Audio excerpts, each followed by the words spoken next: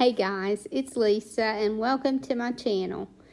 Today we're going to make an ornament, a Christmas tree ornament, and we're going to start with these wood shims. Now this is not my original ornament.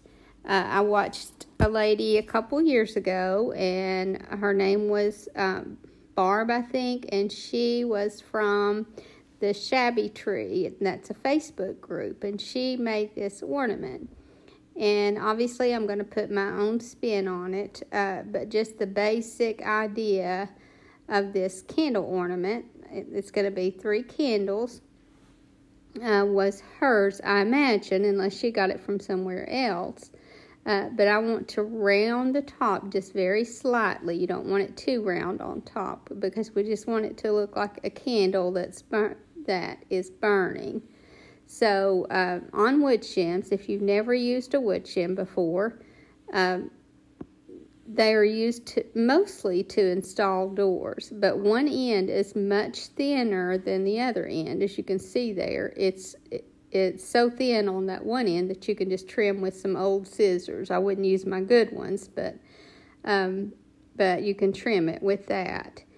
And then I just take some sandpaper and sand around the edges really well, and just to smooth this out. Now I want 3 different sizes of candles here. So once I get this sanded down, I take it outside, and I just use my table saw, but you could use, probably could even use a utility knife for this. But I cut 1 inch off one and 2 inches off the next. And then that will give me 3 different sizes. One, obviously, I don't cut at all. This ornament, she did in more of a shabby chic style, I would say, because she used doilies a lot. And I'm going to do one like that. But I'm going to show how we can use this ornament in 4 different decor styles. So I'm going to do one in shabby chic. One will go on my faith tree. One will be farmhouse style. And then I'll do one in a primitive style. And like I said, these are very versatile. So it just all depends on how you embellish them. But once I get these sanded and cut down to the size that I want, then I'm going to paint them. And I've chosen the color buttercream for this. And I don't worry with full coverage. I just do 1 coat on them. And like I said, I don't worry with full coverage. And here I've already cut these down. You could almost dry brush these. You actually could if you wanted. Now you can get these wood shims at any large hardware store that sells doors. And I imagine even if they didn't sell doors, because these can be used for other things also. But mostly you'll get them, and I found them in the door department. So, but they're very inexpensive, and I usually get the longer ones. But like I said, they only had the 80-inch, and that worked out well because they were the right length for the 8-inch one to be the largest one. And then I cut one down to 7 inches and one to 6. And that's just that doesn't have to be exactly that size. That's just the size that I did mine. So once I get these painted and let them dry, then I do a little bit more sanding around the edges just to add some extra distress. You're not going to see it that much because this is very light wood. And then I take my antique ink and my little blender tool, and I antique around the edges of these. I concentrate mostly around the edges and the top and the bottom, but I do a little bit of extra blending into the rest of it. But like I said, I'm just mainly adding some distress around the edges. And I get a lot of questions about the tool that I use to blend my ink, and it's just called an ink blending tool, and they're very inexpensive. You can get them, and they come with some extra disc that you can change out that just attach with Velcro.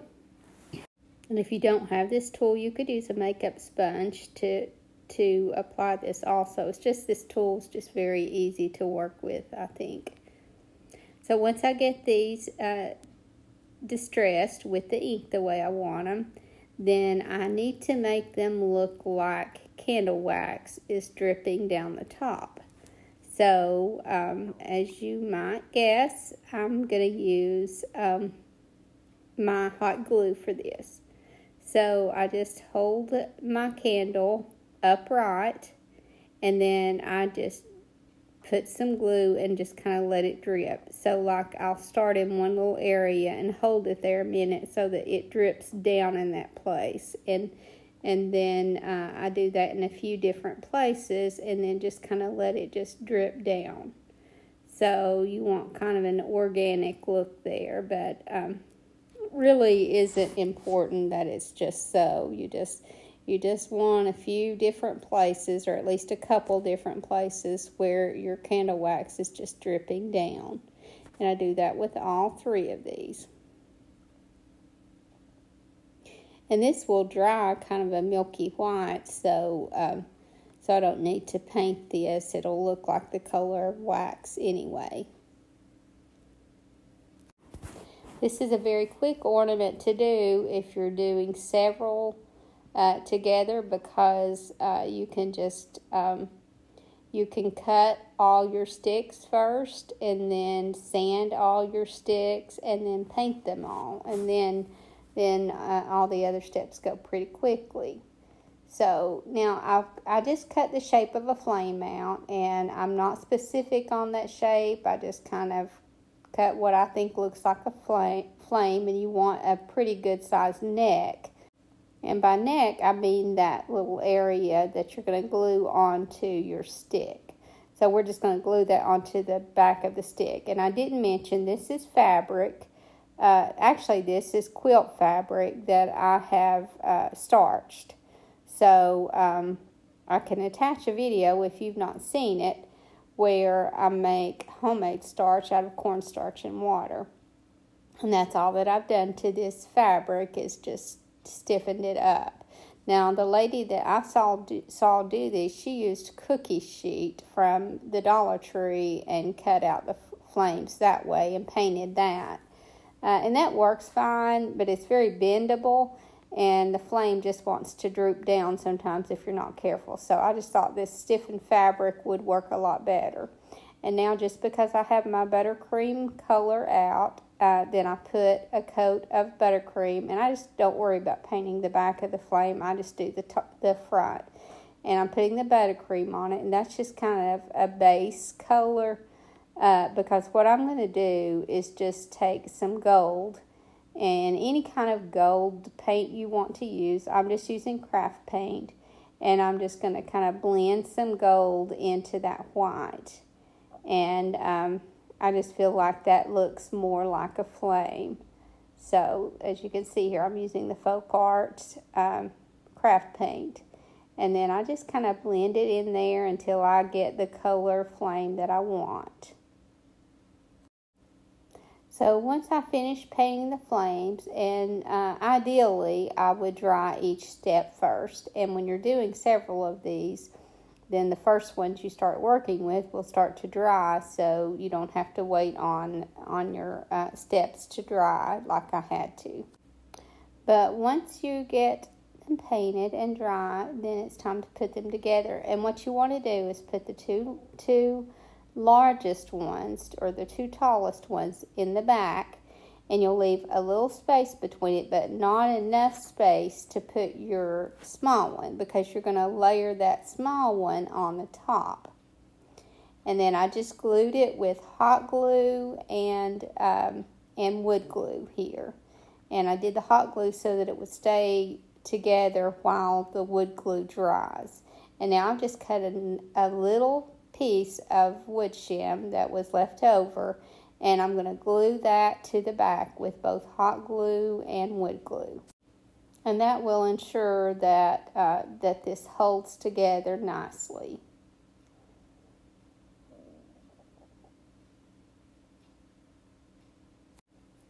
And then once I get these glued together well, then I just take a piece of jute twine and maybe about a 10-inch piece, and I tie a knot in each end of it. And then I'm going to glue that right to the back to make a hanger.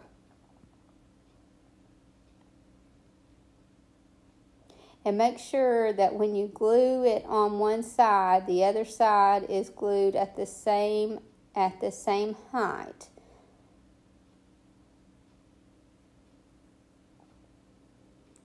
And then that will hold well, because this is not going to be a heavy ornament at all. These wood shims are very lightweight. So now this is the base for all of my candle ornaments.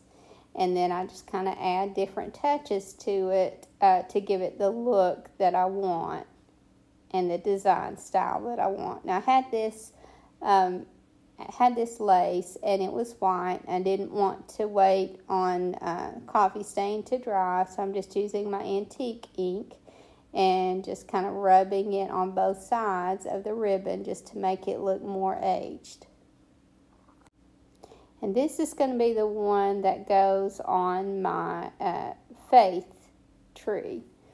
So I'm just going to do this one in neutral colors to go with that. And I wouldn't have to use the lace here, because this is not the Shabby Cic one, but I have some lace on my faith tree.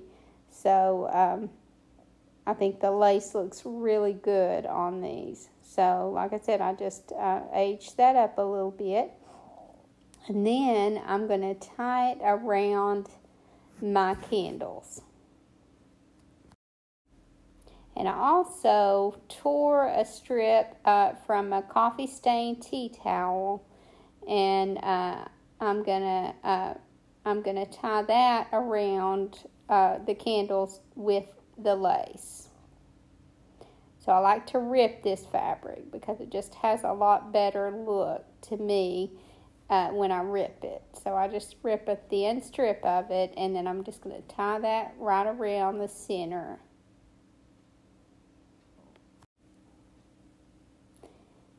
And I use these on my tree at home also, because it goes with just about any design style. Or like I said, you can make it go with just about any. So I don't even bother tying a bow in this.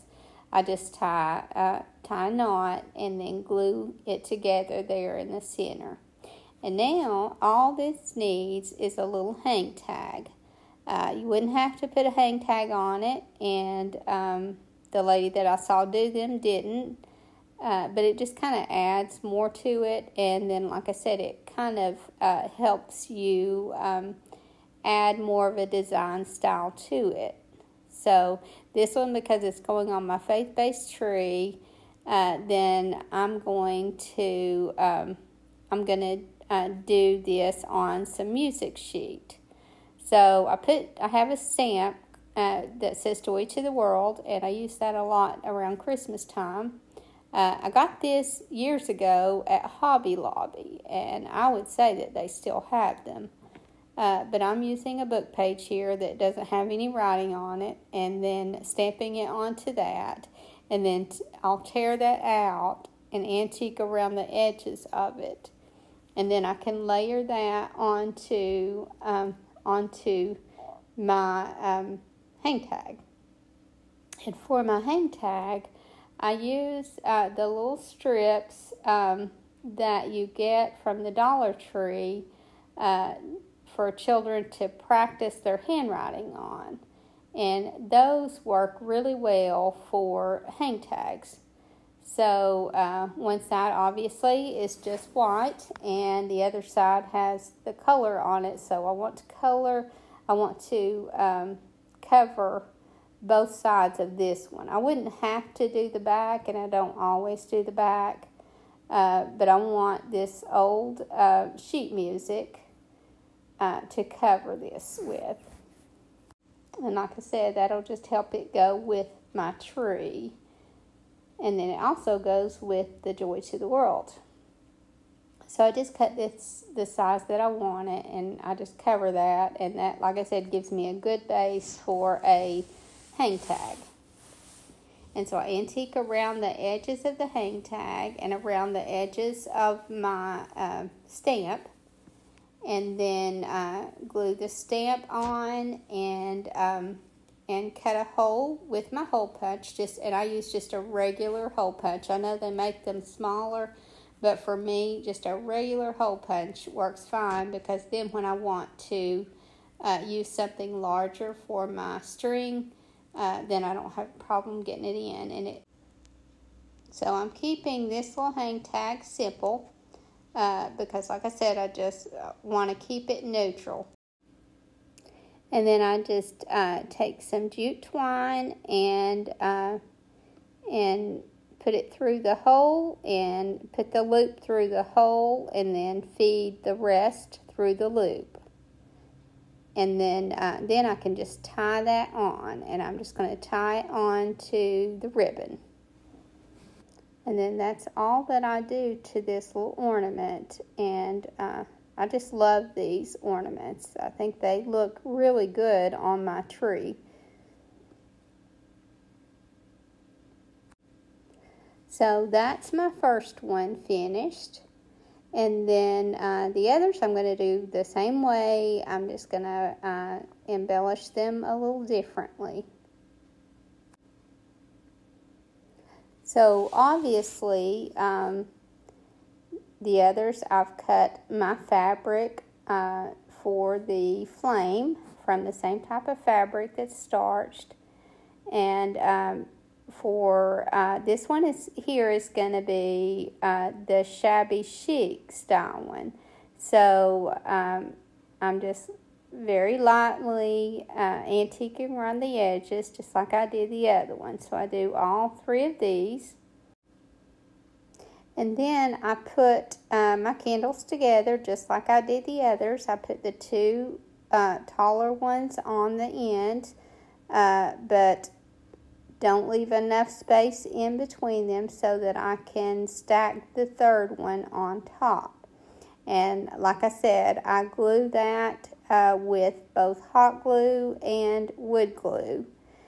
And then add my piece to the back, the little cut piece that I add for extra enforcement. So here I'm just making sure that I had the right height first. So like I said, I put those together and glue them, and then it's ready to glue my flames on. So again, I'm using hot glue and wood glue here down the sides, and then I'll glue the smaller one on the top, and that will glue these three together. And then I'll take my little piece that I had left over and glue that to the back just to give it extra enforcement. And I use hot glue and wood glue there also. And here I am just kind of gluing my flames on.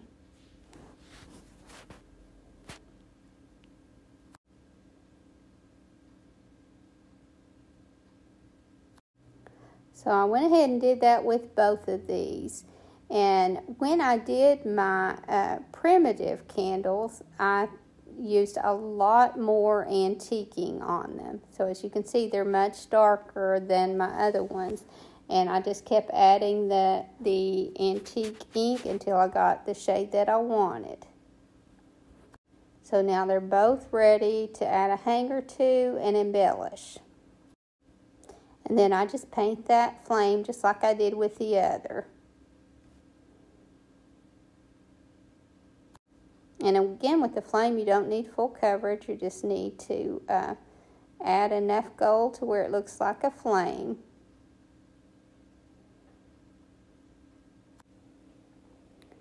So I'm going to start with the Shabby Cic style. And I'm going to tie some lace around the center. And I'm using some pink lace that I thrifted a while back, and I've just got so much of this, and I love this color of pink, so I just tie this around the center. And this is a really wide lace, so I even had to cut some of the width off of it. But again, I'm just tying this around the center, and then I'll add some glue to keep it secure. Now obviously on each of these I added the glue to the top and let it drip down just like I did with the first one. And I think that's a really important step that I wouldn't skip because it makes it look so much more like candles.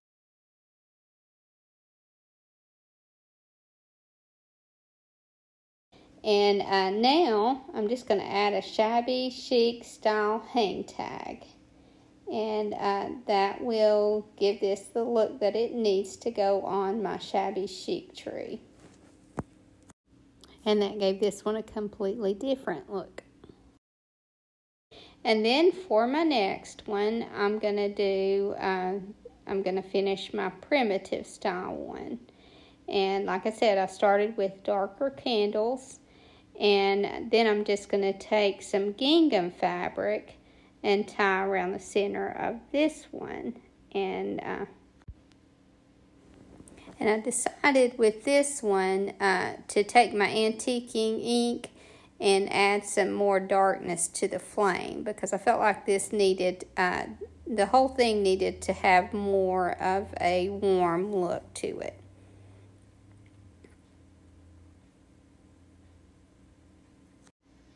So once I put my jute string hanger on this, then it's ready to add my fabric.